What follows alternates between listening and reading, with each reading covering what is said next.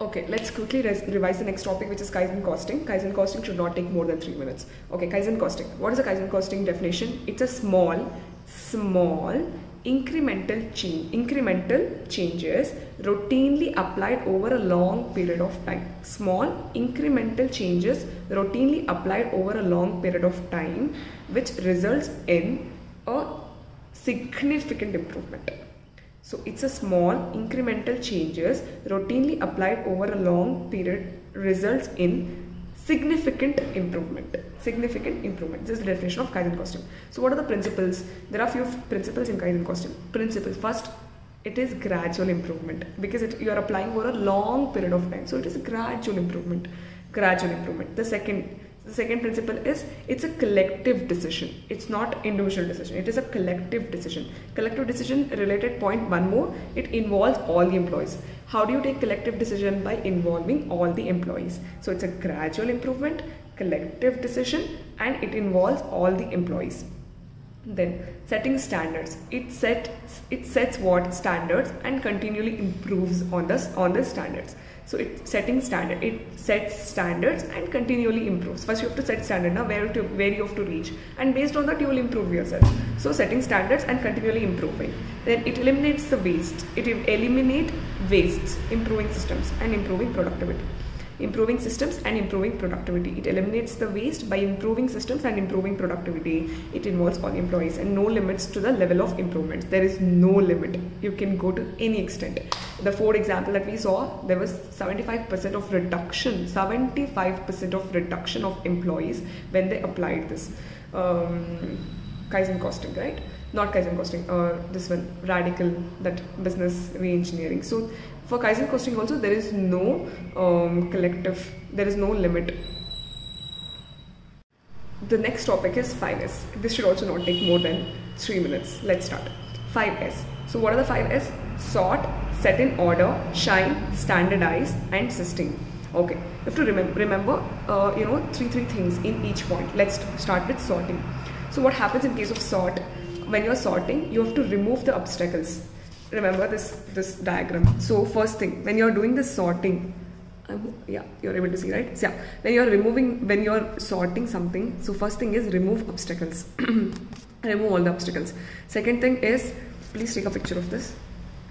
Okay, so let's start. So first thing is you have to remove obstacles, then unnecessary items should be removed. Then third thing is prevent accumulation of unnecessary items. You should first remove obstacles, unnecessary items should be reduced, and accumulation of unnecessary items should be reduced. Second thing, set in order. How do you set in order? Arrange necessary items. First thing, you have to sort unnecessary items. Now you arrange only the necessary items. Necessary items, how do you arrange it? Using FIFO method, first in first out, which is very useful. Then third one is according to their uses and frequency. Imagine you use the scissors, knife, everything at kitchen very often. So that's why you keep it in such a place where it is accessible to you. So it is arranged based on its frequency of use, correct? So first, set in order there are 3 things. One is arrange necessary items based on FIFO method and based on its frequency. Then shine. In case of shine, there are 2 things that you have to remember. One, it is 3 things actually. One, it is daily cleaning should happen in case of shine. Otherwise, it will not shine. Na? If you clean every day, that's why it shines. So daily cleaning, or the cleaning should happen on a daily basis. And safety is something very important that you have to pay attention to. Then third thing is, when there's a danger, you should be able to detect the danger at least by 50 feet away. So this is the shine. Then fourth one is standardize. What do you standardize? The best practices. The best practices will be standardized, and every process will have its own standard, and you set the high standard. Obviously, we always always look at the high standards, correct? So you set the high standard. Next, sustain. In case of sustain, there are 3 things that you have to remember. What is that? Sustain me, training and discipline should be maintained. So if you train the employees to sustain something, they will do it. Then do without being said. Do without being told.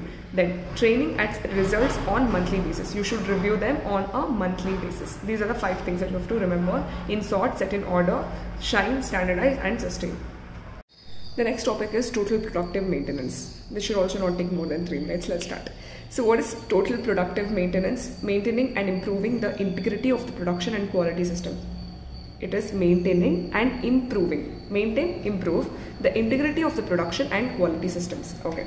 How TPM can be introduced in the organization? How can you introduce in 4 stages? One is preparation stage, introduction stage, implementation stage, institutionalizing stage. 4. P triple I. P triple I. P preparation stage, introduction stage, implementation stage, institutionalizing stage. Okay, these are the 4 stages. Okay, there are 8 pillars in TPM. What are the 8 pillars? The code word for this is APQ maintenance, EFOS. APQ, EFOS. A stands for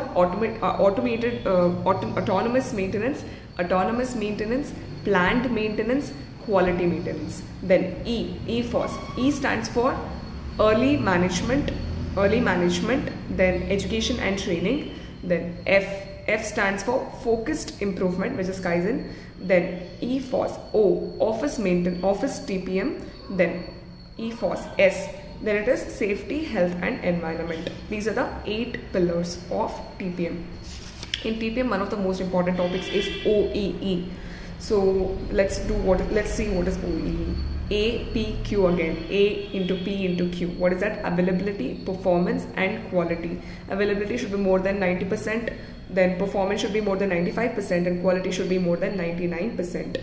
Total OEE should be greater than or equal to 85%. Then there are 6 big losses in OEE measure. What are those? Equipment failure or breakdown. Then setup or adjustments, idling and minor stoppages, reduced speed, reduced yield, quality defects and rework. How do we remember these 6 big losses in the OEE? First one is equipment. When you're producing, first one is equipment, machinery. Equipment itself is breaking down. Then the setup what you've done for the machinery, that is also gone. Setup or adjustments. Then idling and minor stoppages. It stopped completely. So idling and minor stoppages. All these 3 things are related to machinery, correct? So one is equipment failure, setup or adjustments. Then idling, stopped completely, idling and minor stoppages. Then reduced speed, reduced yield, then quality defects and rework. And we have to solve this illustration too, which is really important. Then once we do that, let's move on to the next one. Okay, done. There's one last thing, connection between TQM and TPM, which you can remember.